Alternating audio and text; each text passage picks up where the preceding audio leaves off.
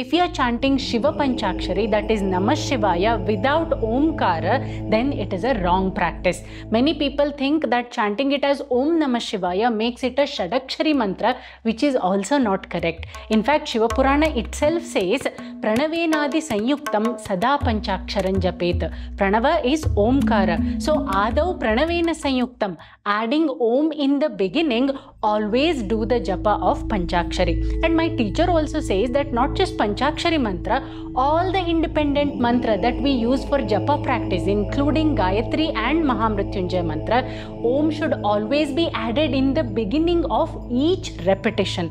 Because Om is the primordial sound, it is capable of naturally, easily tuning the practitioner's mind to a higher frequency, and it also increases the power of the japa mantra. Well, if this information was helpful to you even a little bit, please share it with at least 2 people who are dear to you.